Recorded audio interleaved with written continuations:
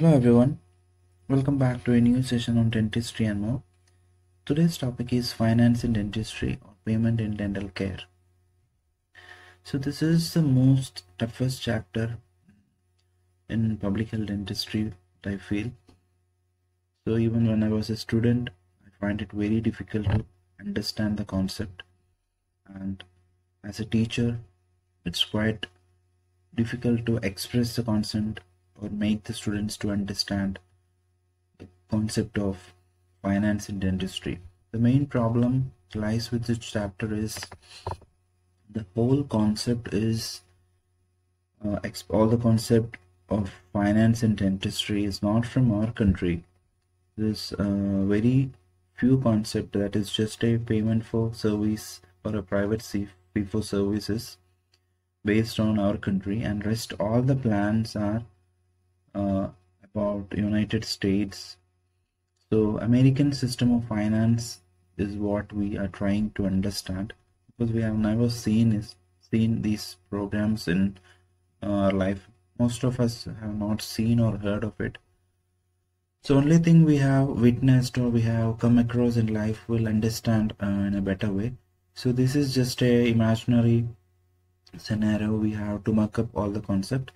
So in this video I'll try to explain you with a chalk and board type presentation. So hope you can understand it in a better way, the various concept. So let's get started. So what are the mechanisms of payment in dentistry? So the first one is private fee for service.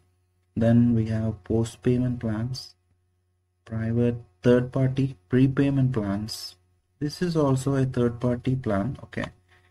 Then we have salary and public programs.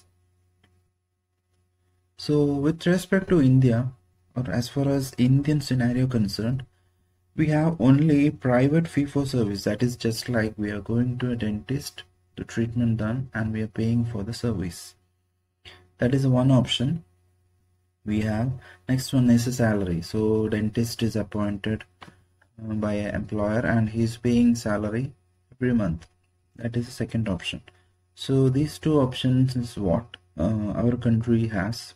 These two are very simple administratively, and there is not much complications involved. So the complicated ones are third party private plans and post payment plans. And few public programs are also existing in various countries. So let's see what is private fee for service. That is what our country has. I think the first one is private fee for service. That is a two-party arrangement. Only dentist and the patient is existing in the system. It is a very traditional form of payment. So we go to dentist, treatment done, paying the dentist.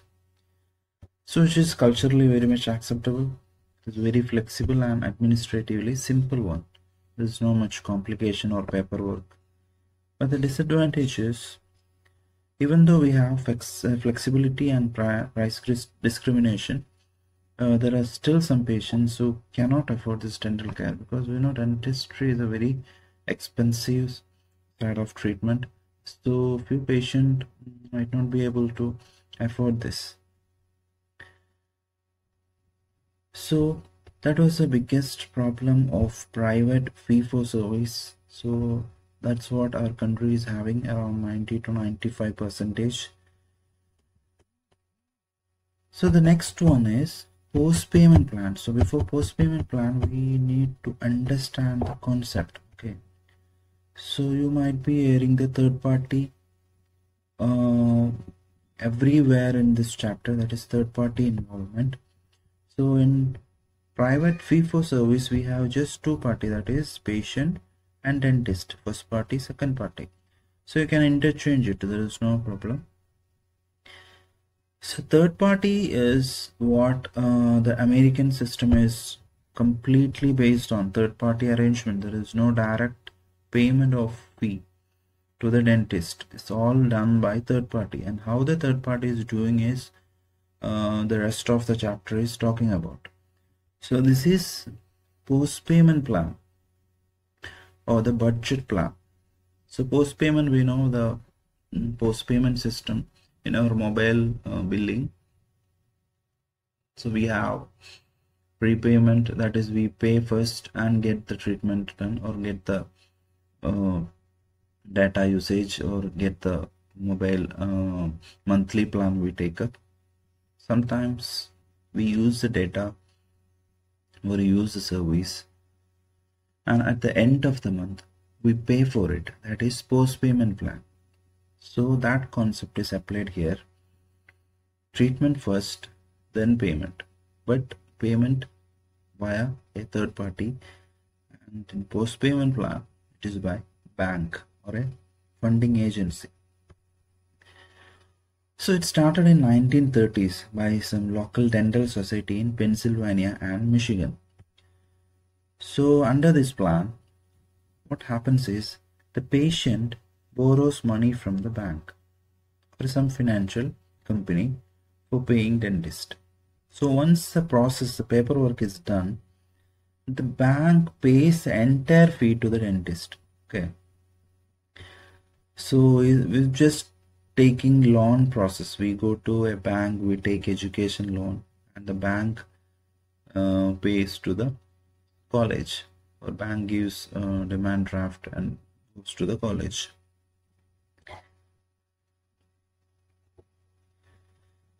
So after the application approved, bank pays the entire fee to the dentist. The patient then repays the loan to the bank in a budgeted amount. So the treatment will be done. Once the loan is approved, we can go to a dentist with the papers and get the treatment done. Then on a frequency manner we can repay to the bank. But the problem with this post payment plan was, at the time they had been developed, it was hoped that this would benefit large segment of population. But what happened actually was, it was used primarily by the middle income group than the lower group. It was meant to used by the lower income group, but actually it was used by middle income group. So its purpose was not served, and it was no more using in any system of finance in dental care. So that was a failure. Post payment plan or budget plan was a failure. So keep this in mind at the first party and the second party and third party, because this keeps on changing. Since this is a post payment plan, bank or funding agency comes. So in our prepayment plan, we will face so many third parties. So that's about private fee for service and post payment plan. So next we have private prepayment plans. Okay. So prepayment plan is nothing like, just the opposite of post payment. We first pay the third party and sign the paper, or we have the paperwork done, just like a car insurance. To get the next year policy, we pay at the beginning of the year and get the policy, or get the car insured for the next 1 year. So it's like on a frequent interval, maybe 6 months or maybe 1 year, we keep paying at the beginning of the period. Then that entire period will be covered, our treatment will be covered. So we don't know what problems we may have in future. So we keep on paying the premium every year to get the treatment done. So sometimes it might go to loss, because we know how car insurance is working. Every year we're paying the premium, but sometimes there won't be any claim for that year. So that year policy actually is not giving us any protection, or that money is going in waste. But this is how it is working, because insurance policies are like that. We have to pay beginning of the year or beginning of our financial year, and we get a our car or our vehicle covered for next 1 year. So similar way, we cover our teeth for 1 year or a certain period of time by paying the premium at the beginning of the period. So what is the definition of private prepayment plans, that is payment for services by some agency rather than directly by the patient. It is same as post payment plan. There is a third party involvement. Only difference is we are paying at the beginning, not the after the treatment. Before the treatment goes into action, or before the treatment we are receiving, we should pay the premium. The dentist and the patient are the first and second party, and the administrator is the third party. Okay. So it is a dental payment contract that may collect premium, assumes financial risk, and play claims and provides administrative services.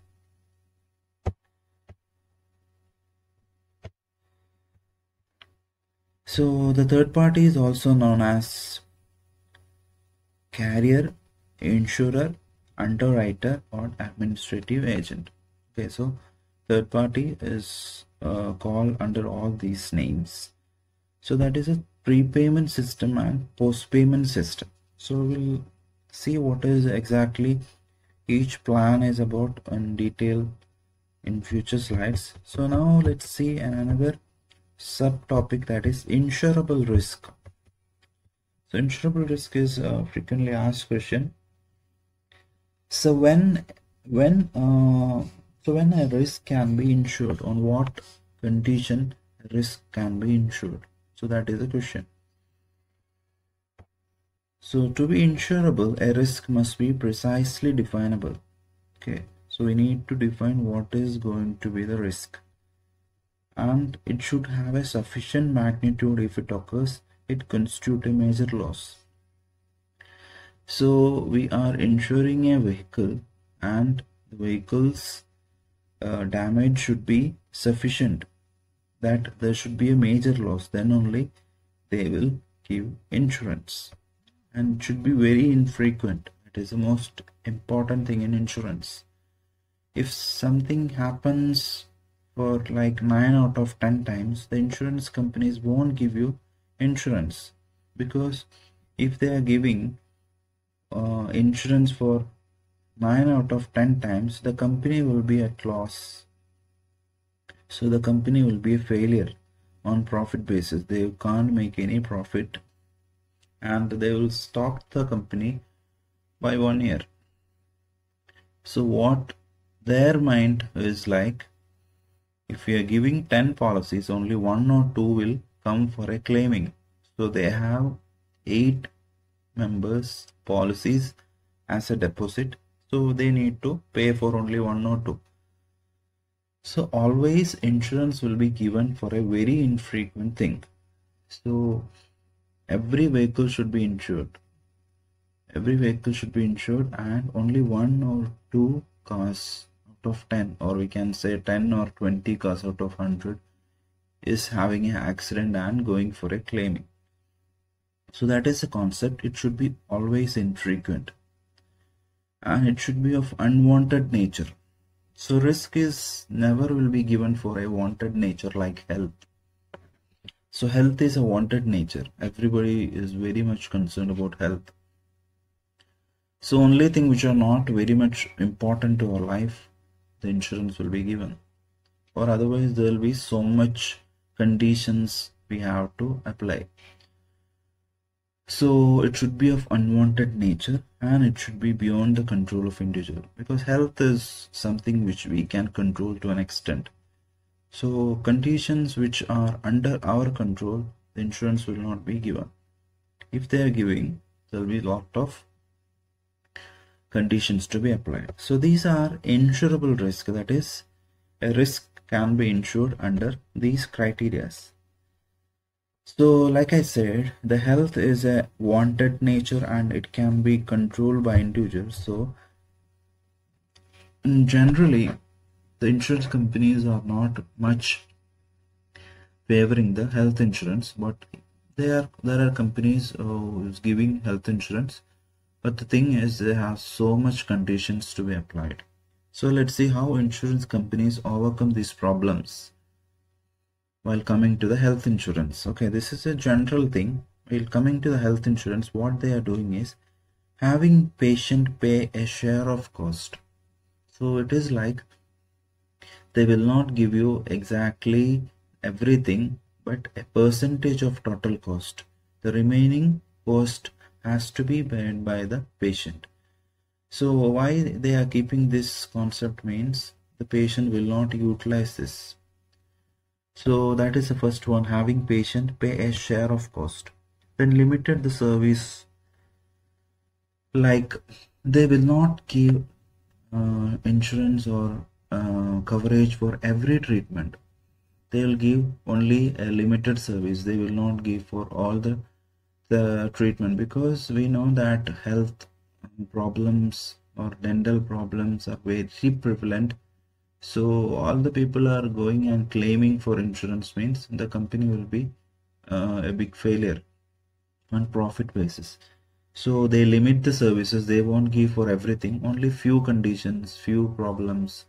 They will not give for pre-existing if you have a pre-existing condition. So many things are there. So that is limiting the range of services.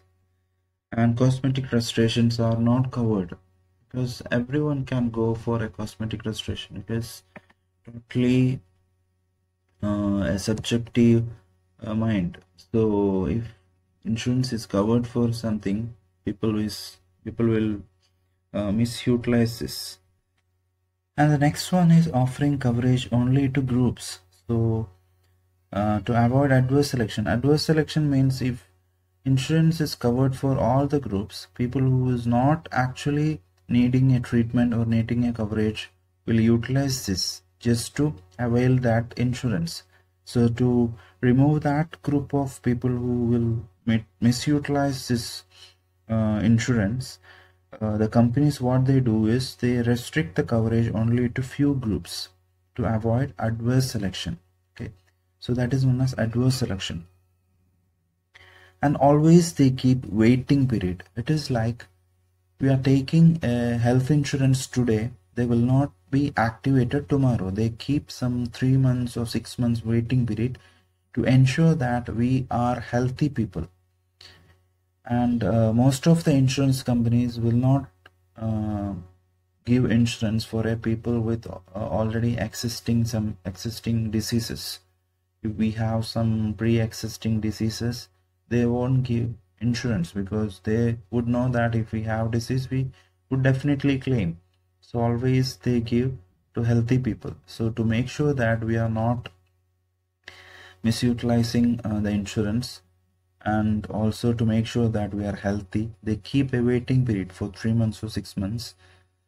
So during that period, if we are claiming, we won't get insurance. So healthy people, they keep 3 months or 6 months waiting period to make sure that we don't have any disease. And the next one is using pre-authorization and annual expenditure limit. So always we need to get the insurance only from few points, not from few hospitals or few firms. We cannot just go to any places or any hospitals. It is already authorized people will be there, or authorized hospitals or authorized clinics will be there, so we can avail treatment or covering done only on those authorized people or authorized hospitals. And there will be always a upper limit for our treatment expenditure. So we need many restorations, many implant therapy. It might cost some 5 times, 10 times of our expenditure limit. It is not possible. They always keep to avoid overutilization of our insurance. They keep expenditure limit. So that's about insurance risk. What is the insurance risk? When a risk insured, what conditions, and what insurance companies are doing for giving health insurance. So these are the conditions for a general insurance. Since health is an unwanted nature and it is under control of individual and it is very frequent, and all these principles are violated in coming to condition, because it cannot be properly defined we can say that it is a major loss. Sometimes it is a major loss, but most of the conditions are not a major loss, and it is very frequent, it is wanted nature, and it is under the control of individual. So these modifications they are made just to apply into health insurance. Okay, so that is just a different part when insurance be insured and what is health insurance scenario. So now let's get back to our three-party arrangement. So we have seen post-payment plan. Next we have prepayment plan. So post-payment plan we are not seeing anymore because we are into prepayment third-party plan. Okay, so we have payment mechanism in prepayment third-party mechanism, that is deductible, co-insurance and group insurance. So this is the payment mechanism. So first understand the first party, second party and third party arrangement. First party is the patient, second party is a dentist, third party is the insurer, carrier or administrator. So the payment mechanism is how the patient pays to the third party or insurance company, and the reimbursement mechanism is how the third party is reimbursing to the second party, that is dentist. So the payment mechanism, this is a prepayment mechanism system. So the first method is deductible, second is co-insurance, third is group insurance. In deductible we have a fixed amount, that is front-end payment for particular coverage. So if it is 10,000 premium and we have a 1 lakh average, so if the cost is around 60,000 or 70,000, 80,000, let it be any amount up to 1 lakh, we have to pay only 10,000. The co-insurance is like co-payment or sharing scenario. So we have to share 30% of the total cost. If it is 1 lakh, we have to share 30,000 and we will be getting only 70,000. If it is 50,000, we have to bear the 30%, that will be 15,000, and the insurance will be for 35,000. It will be 30 to 70. So it is just an example, it can be in any sequence. Only thing is co-insurance, the patient has to bear a fixed amount of percentage of total cost. Group insurance, as I discussed, it is for the groups, for students in a particular class or any institute or any rehabilitation center or such things. So this is a payment mechanism. Next is a reimbursement mechanism. Reimbursement mechanism is how the third party is giving to dentist or reimbursing the dentist. The first concept is UCR concept, that will be dealt in detail, usual, customary and reasonable. Second one is table of allowances. Third one is fee schedules. Table of allowances is nothing like, sometimes there is a problem, dentist fee greater than the allowances they receive, so patient has to pay extra amount to match up with the dentist fee, so that is a problem. Fee schedules, like the schedules will be there for each service, but the mean payment will be taken as a reimbursement.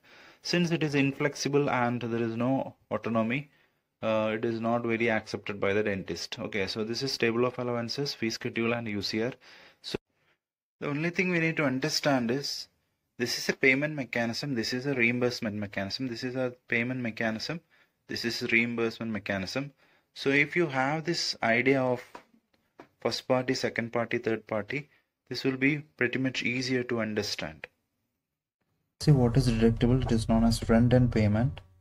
So it is a fixed amount that patient pays towards the cost of treatment before the benefit of program go into effect. Like for automobile insurance, deductible 10,000 means if the damage occurred, the owner pays only 10,000, where the total cost may reach up to 1 lakh. This is just an example. So you have a 1 lakh covered for that vehicle, so you are paying 10,000 rupees. So if your car damaged and you require 1 lakh, you will get 1 lakh just for paying 10,000 premium. That is deductible or front-end payment. Whereas co-insurance is called as co-payment. It means that patient pays a percentage of total cost of treatment. So during it is defined as a coinsurance is an arrangement under which carrier and the beneficiary are liable to share the cost. And group insurance is covered to groups. This is because illness experience is reasonably predicted in a group, just like a school, children, or a inmates of a institution. So the group entirely will be covered, and there will be proper criteria is how many of them will get treatment on what regular basis. So that type of insurance is group insurance. We are paying for a group. So the next segment is reimbursement mechanism. This is third party is giving to dentist or for the services provided, the third party system or third party giving the money back to dentist.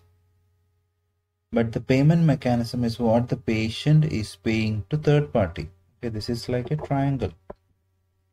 Patient pays the third party by payment mechanism, and the third party is reimbursing for the services rendered to the dentist. So payment mechanism is deductible, co-insurance and group insurance. That is only a few. That's what they mentioned in the chapter. So there are many other mechanisms. And the reimbursement mechanisms, common one are UCR concept, table of allowances, and fee schedules. Don't think that these are the only system existing in that country. There are many other mechanisms, but since it is mentioned in the textbooks, we are studying this. Okay, UCR concept is a little bit tricky, and the table of allowances and fee schedule. So if you have a graphical or a diagrammatic way, it is easy to understand. So the UCR concept is commonly applied in Delta dental plan. So it is one of the reimbursement mechanism. So let's see what is exactly UCR concept. So let's take this as an example. Mr. X, Mr. Y and Mr. Z is practicing at location ABC. All are having same qualification, that is BDS, and they are charging for scaling or oral profile access $100. Mr. Y $150 and Mr. Z $200. Okay. So UCR concept is like the usual fee of these three people will be taken up by the third party and calculate a customary fee which is customer friendly. So even if you charge $250, $300, there is no point. There will be a customary fee calculation by the third party. So they decide how much you can ask from the patient. So this UCR concept is the best method of payment because it prevents the exploitation of patients. Some dentists might charge very high and some might get very low payment. So this ensures a uniform payment mechanism. So this is the usual fee. What is their fee for a particular service? But the location and the qualification should be same. If it is MDS, it can be different. So for MDS qualification, the customary fee also will be different. So it will be calculated among the MDS people. This will be calculated among the BDS people at a particular location, and mostly this will be calculated by taking percentile. So percentile we have already seen previously. So just an example, the customary fee calculated by the third party is $150 for a oral profile access. So each treatment will have different usual fee. So that is customary fee, which is customer friendly. So you can see that Mr. Y's usual fee and customary fee is matching. Okay. So this I'm matching for Mr. Y. So Mr. Y's fee is reasonable. When usual and customary fee is matching, that's known as reasonable fee. So that is just a hypothetical scenario. Usually it will be reasonable for every patient and for also dentist working in that particular area. So this is the UCR concept. This should be adopted everywhere because it is both beneficial for the patient, those who cannot afford very much treatment charges, and also for dentist, because those are paying or asking less money because of their facilities, and some might ask very high fee. So all dentists will get a reasonable amount from the patient. So this is UCR concept. So UCR concept I have explained you in detail. So the next one is table of allowances. That is like a list of covered services that assign for each service. So each treatment services, there will be a particular allowances will be given to the dentist by the third party. But the problem is that represents the total charge for the services, but which will not necessarily fulfill the dentist fee for services. So dentist might be charging $200 for a oral prophylaxis, or his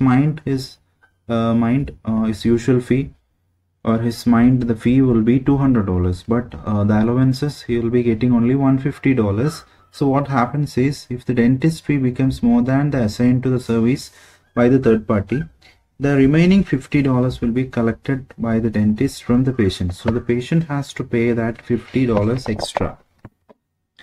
So that is why this is a failure, because the patient might not be knowing this extra amount he has to pay to the dentist, because he already taken the insurance from the third party. So that patient might oppose this table of allowances only when the treatment charges if more than that of covered services. Fee schedule is like another mechanism where the list of charges by the dentist. So every dentist will give their list of charges, and there will be a mean payment will be taken. So it will affect those who are charging more, and it will be beneficial those who are charging less. So the dentist opposes this due to inflexibility and lack of autonomy. So the prepayment plans we can subdivide into 4 types. One is commercial insurance plans. Second one is non-profit organization. Okay, so commercial insurance plans is totally based on the profit. So non-profit organization, which is only think of the welfare of dentists and patients. So that is Delta Dental Plan and Blue Cross, Blue Shield plans. Then the group practices like prepaid group practices and capitation plans. So let's see what is commercial insurance plans. So we have seen when an insurance company is giving insurance, the risk must follow certain criteria. We have already seen because they will be more selective about groups to choose to offer dental insurance, and they claim no obligation towards the dental health of community because their priority is only business and profit.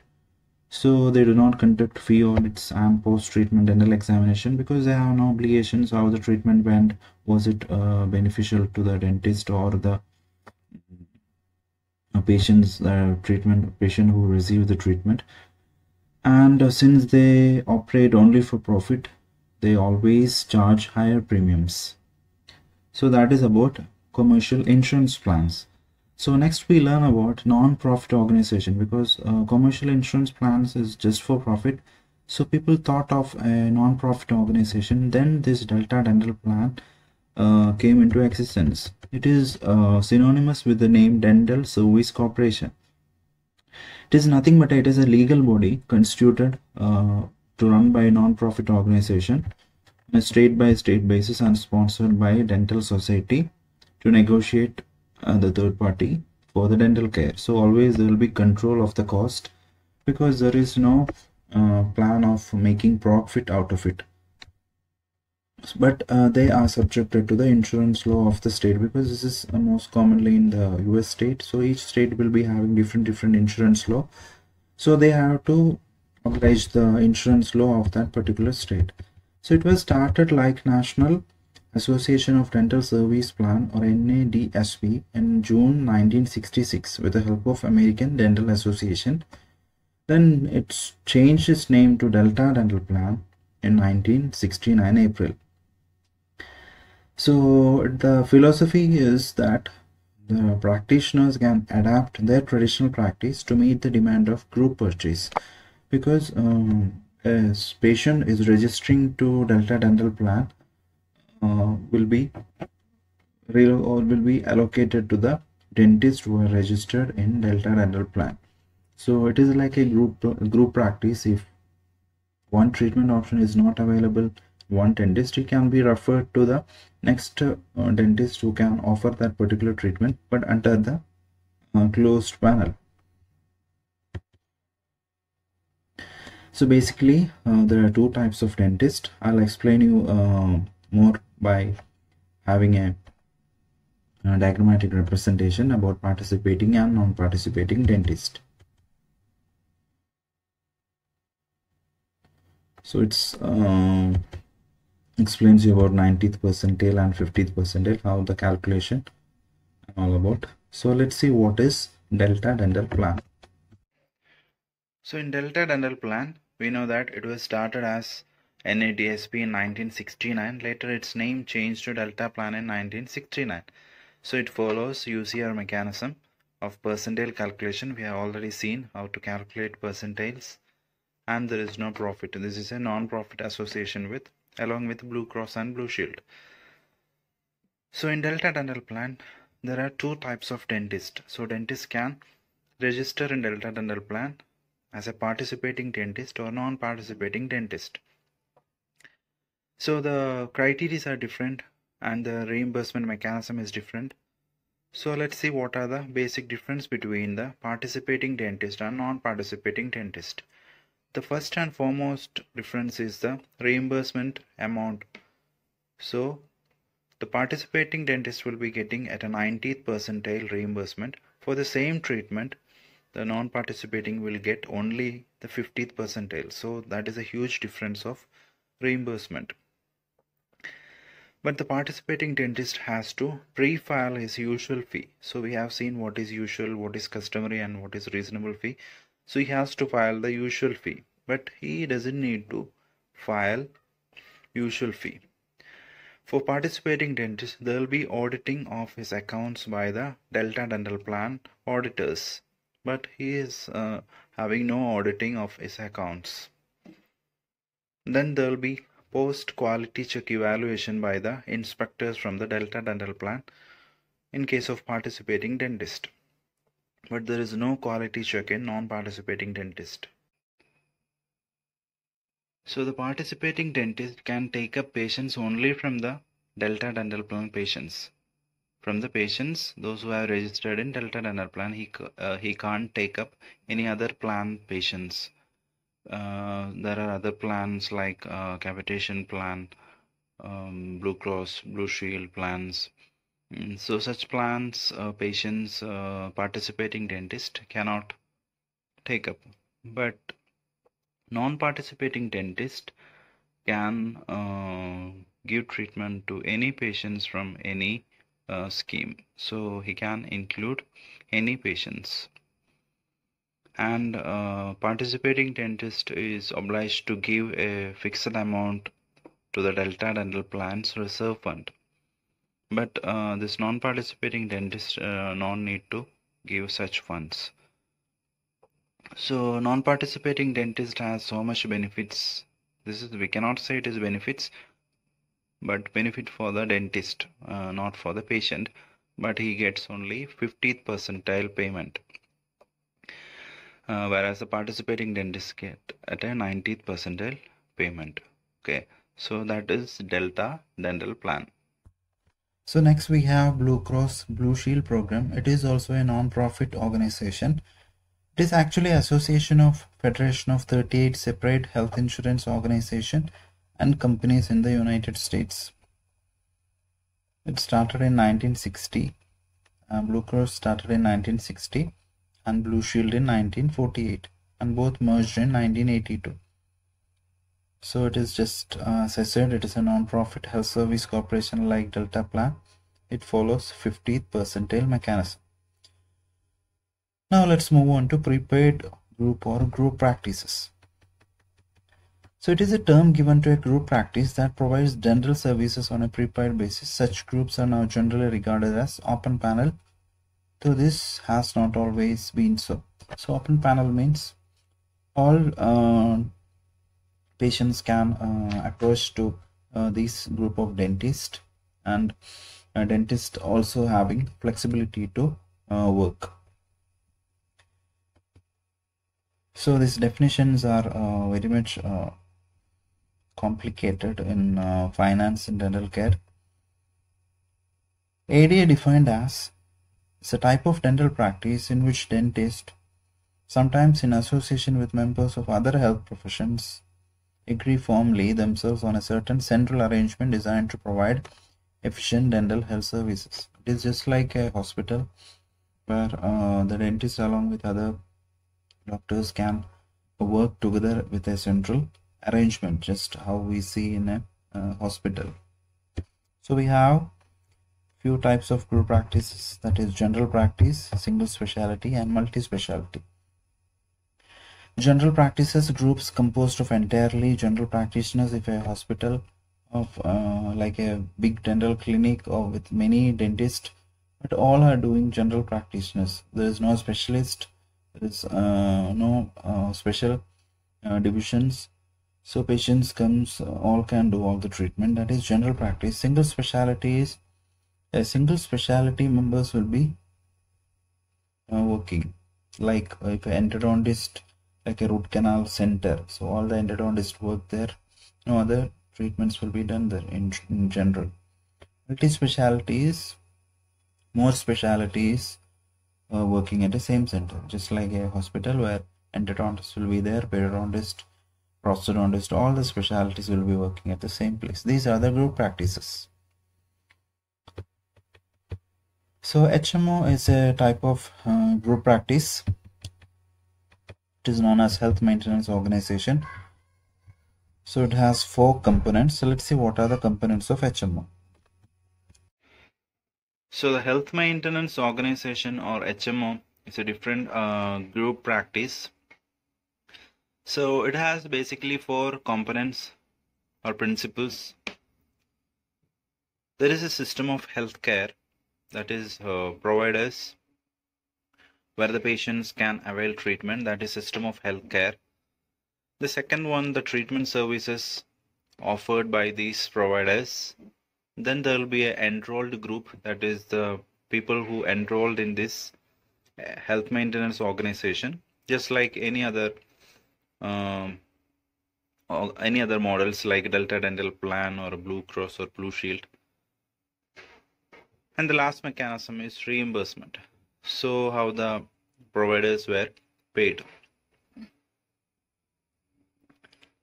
So these are the models, or how the dental personnels are being reimbursed by the HMO. So the first, staff model, the HMO repays every person in the staff model. So all staffs of that staff model, HMO pays individually. But in group model, the HMO pays a bulk amount, and the group model may distribute the amount with themselves. But the HMO pays a single bulk amount to the group model. The third one is Independent Practice Association. So these two are group model. This is an independent practice, like individually they are practicing at different places, but they are agreed with the HMO plans. So they also get individually the reimbursement. So these are different. Why? Because this is not a group model. These two are group model.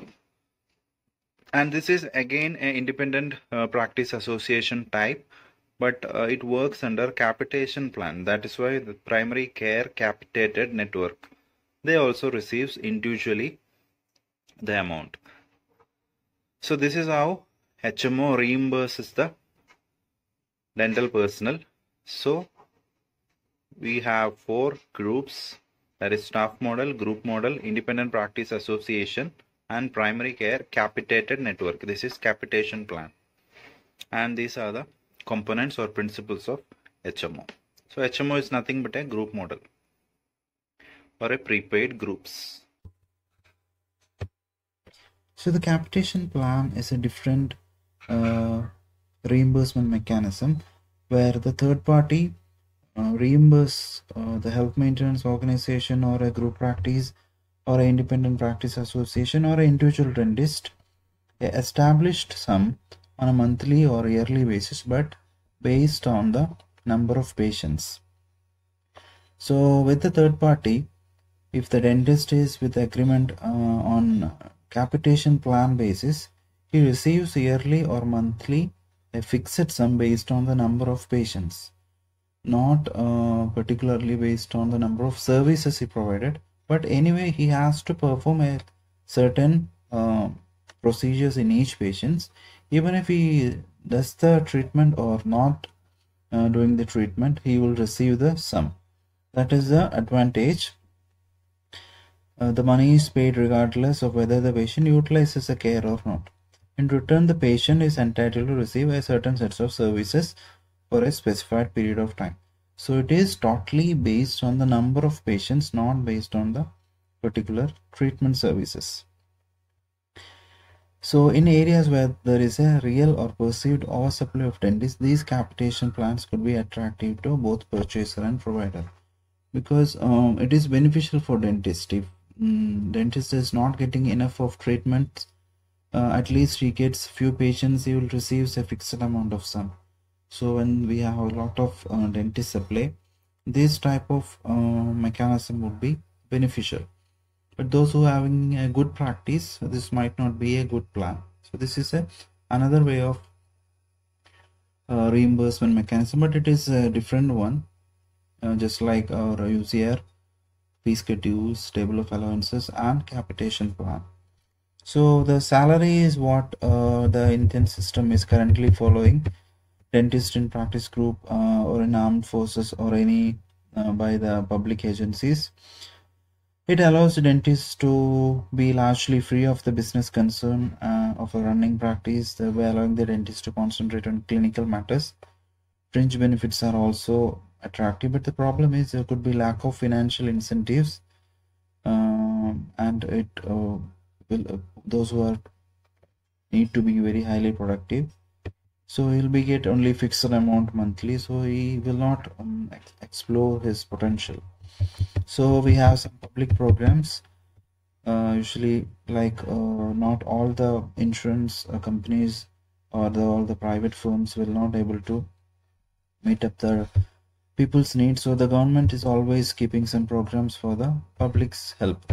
So such programs in United States is Medicare and Medicaid, and National Health Insurance is in United Kingdom. Medicare is the 18th Social Security Amendment in 1965, known as Medicare. These programs remove all financial barriers for hospitals and physician services for people 65 or above. So by 1970 it has two parts. One is hospital insurance and the part B is supplemental insurance. So both is having a complex series of services benefits for patients. Medicare was brought into being because the voluntary health insurance system was unable to provide adequately persons for 65, because most of the insurance companies will not provide insurance for aged people. So that is the importance of Medicare, and the dental segment is very limited in this sector because it requires hospitalization. Medicaid is the 19th Amendment of the Social Security Act of 1965. So the original intent of the program was to provide funds to meet the healthcare need of all the indigent and medically indigent persons. So it has inpatient care, outpatient care, and laboratory and X-ray. So this is mainly for indigenous people of United States. They have nursing facilities, family planning services, and physician services. So National Health Insurance Scheme is of Germany, not England. It is funded by public health program. So we have in Indian scenario, we have very negligible amount of insurance. The common plans are fee for service, that is most common. Then dental insurance is negligible, and even if it is there, it requires hospitalized scenario. And free or discounted rate in public sector is obtained from defense and railways and ESIs, that is employees state insurance schemes, and central government employee scheme, and also from state government hospital also we can get a discounted rate dental treatment. So that's all about the dental payment or the payment in dental care. So it's the most toughest chapter, but the concept, once you are clear with, you can easily study this chapter. So mostly the questions asked are UCR mechanism, delta dental plan, capitation plan, fee schedules. Most of the short notes are as from here. Insurable risk is another short note. Most commonly delta dental plan is asked for 8 marks or a 5 marks question, and sometimes it might ask the private third party or the post payment or budget payment plan. Okay, I'll come up with a new session on dentistry and more. Thank you.